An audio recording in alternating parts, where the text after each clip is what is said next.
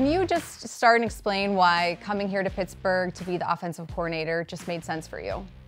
Yeah, it's such a unique opportunity to be able to work for an organization like the Pittsburgh Steelers with the history, the culture here, and the opportunity to work with Mike Tomlin. To me, it's a perfect cultural fit. In terms of your offensive philosophy, how would you describe it to somebody who's never watched one of the games you've coached?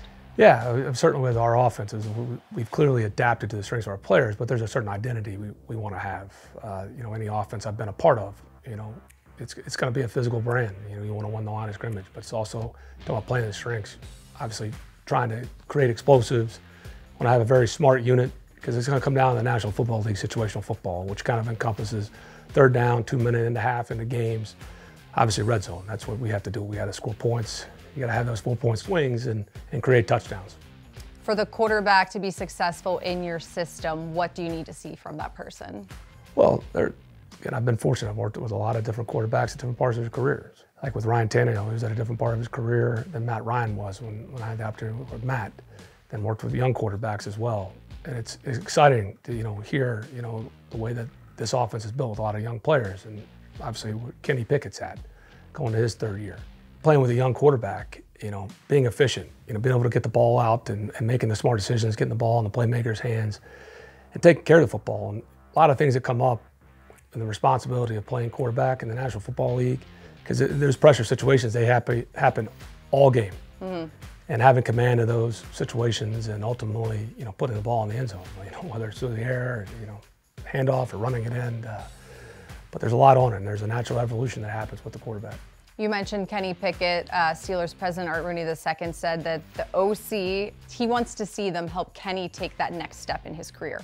How do you start that process, and what do you think that's going to look like?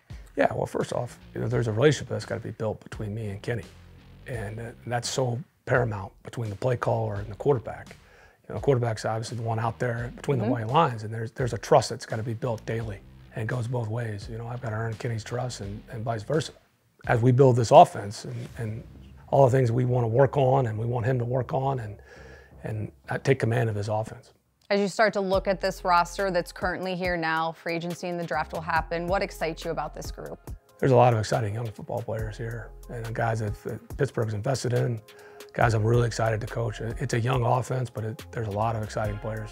During your time in Atlanta as the head coach, what do you take away from that experience that can maybe help you as you come to Pittsburgh? Yeah, I mean, obviously thankful to be here, be part of Pittsburgh, but as all the different stops on my coaching journey, very grateful for the opportunity I had in Atlanta. It was a unique situation, essentially rebuild a team, and there were some good lessons learned and some tough lessons, but it'll help me here, especially with some of the young players that we have and how you fit the offense and try to play those guys' strengths. I mean, we had a lot of young guys we invested in, and we had 3 straight years where a rookie went over 1,000 yards.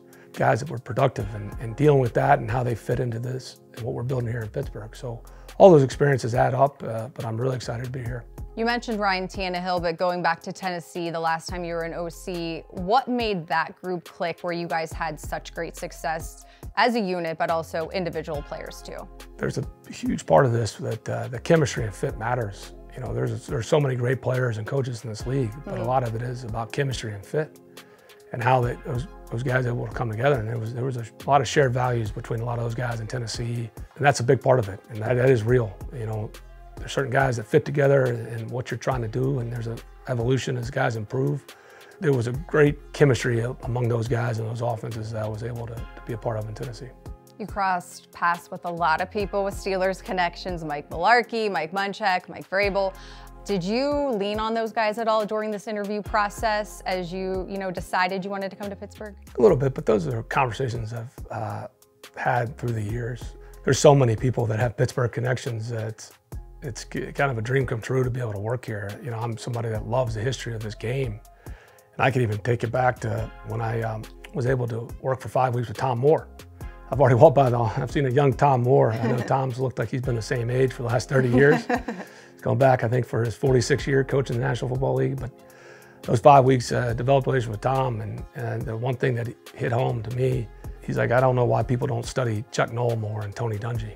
Mike Mularkey was the same way. Mike got to play here at the end of his career, and then he coached here, and he was adamant about learning about Chuck, and there's not a lot of literature on Chuck Noll, and I love his humility, and I've had advice from Tom and Mike Malarkey. And then obviously you mentioned Mike Vrabel, who was here as a player, started his career here, Bill Cowher, and then I've gotten to work with Dick LeBeau, Ken Wisenhunt, Russ Grimm, Ray Horton. I mean, there's so many connections, Lou Spanos, I could go on and on, like who's who, players, and everybody to a person talks about how special it is to work here in Pittsburgh. And so I don't know many places like this in all professional sports with the history, and there's a certain unique, when people see that Steelers logo, they know what it is. And the fan base is real football fans here. They love it. I'm excited to be a part of it.